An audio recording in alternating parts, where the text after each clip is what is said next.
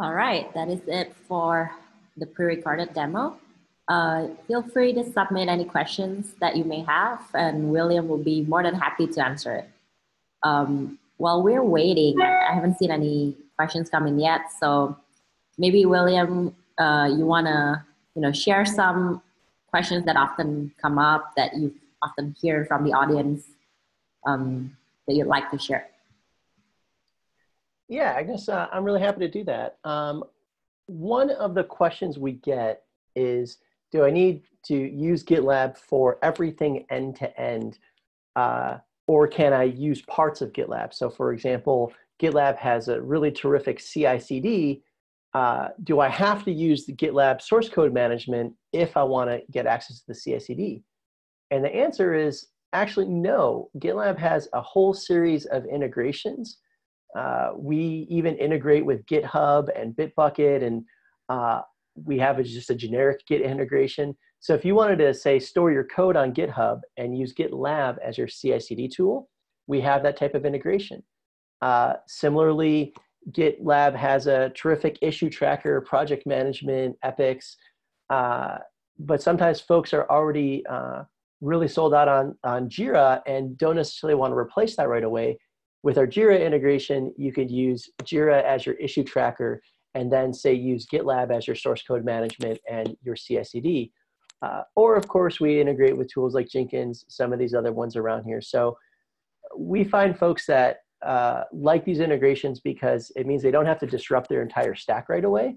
And even if they want to switch on to GitLab for their end-to-end experience, which we find that when users do that, they experience all kinds of additional benefits. So for example, having the state from your issues and your CI/CD and your source code in one tool that everyone has access to eases troubleshooting and allows teams to collaborate more easily.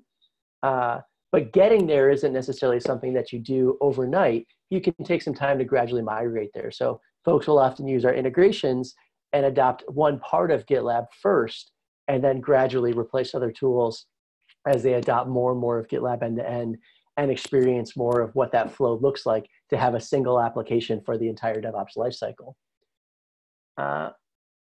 One of the other questions then that I commonly get is when I'm using GitLab Auto-Devops, it automatically generates my pipelines for me, but can I then go, and you saw Dan showing that in the demo, but can I then go and modify and customize those pipelines and expand on them? And the answer is absolutely yes. And GitLab does that in one of the coolest ways possible, in my opinion. What I'm showing here is a repo that I have in GitLab, and you can see there's no GitLab CI YAML file. In fact, this repo has Auto-Devops enabled. And the way Auto-Devops works is it looks for certain components, and if it finds them, it uses them. And if it doesn't find them, then it uses a default. And that default is based on best practices. So what's really nice here is there's no Docker file in this repo. There's no CI YAML file, but Auto-Devops just goes ahead and does everything for you. However, if you wanted to see what the CI YAML looks like, you can actually create a CI YAML file. And for example, I will even show you what that looks like. For example, if I were to go to add a new file, and I can choose the type of gitlab-ci.yaml, and we have a lot of different templates for this YAML file for the way that you define your pipelines, but I'm going to use the Auto-Devops template. And so what Auto-Devops does is if it does not find a YAML file in your repo, it will use this one. And so you can actually apply this one, which I've done in this repo here, and this one has some syntax highlighting. And so you can see exactly what Auto-Devops is doing. And this is a robustly defined, best practices-based CI YAML file that shows you exactly what Auto-Devops is doing. It means if you are constructing your CI YAML file from scratch, you can take components of this as best practices, or you can start with this template, as we see a lot of folks do, and then expand and modify it, and it shows you how it's set up. So for a lot of companies and organizations, they'll want to build a pipeline, and it can take even sometimes a couple weeks to get a pipeline up and going. But with GitLab, we think you should just be able to get going with a robust pipeline right away within minutes, as you saw Dan doing with Auto-Devops. But not just stop there. If you want that to fully customize that, you can customize that in this YAML file, which of course is text-based. It's versionable. It allows you to roll forward and roll back to, if you adjusted your pipeline and there's a problem with it, you can roll back. It allows you to collaborate and contribute just in a collaborative distributed way, the same way you do on your source code, because these are pipelines as code.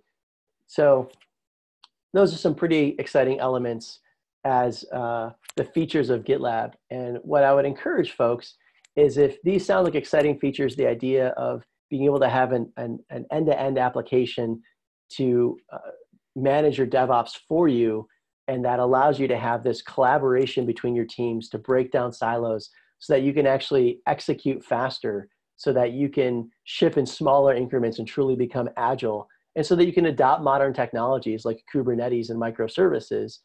GitLab is really designed for this. We want to be your strategic partner as you seek to change and modernize your organization. And I would encourage any folks that are on the call or perhaps watching this webinar after the fact to reach out to our sales team with the links to learn more about GitLab, because we'd like to have a conversation with you to hear about your specific challenges and how we can help you solve those.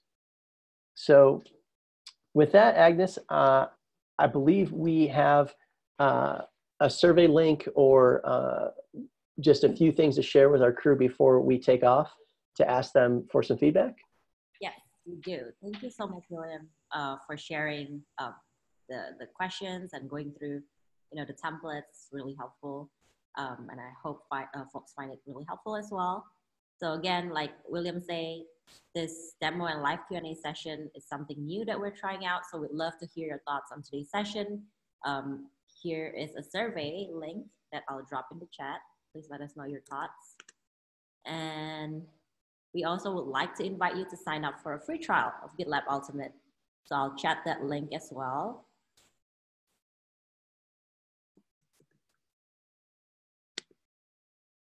And finally, if you have any other questions, don't hesitate to reach us via our sales contact page about.gitlab.com/sales.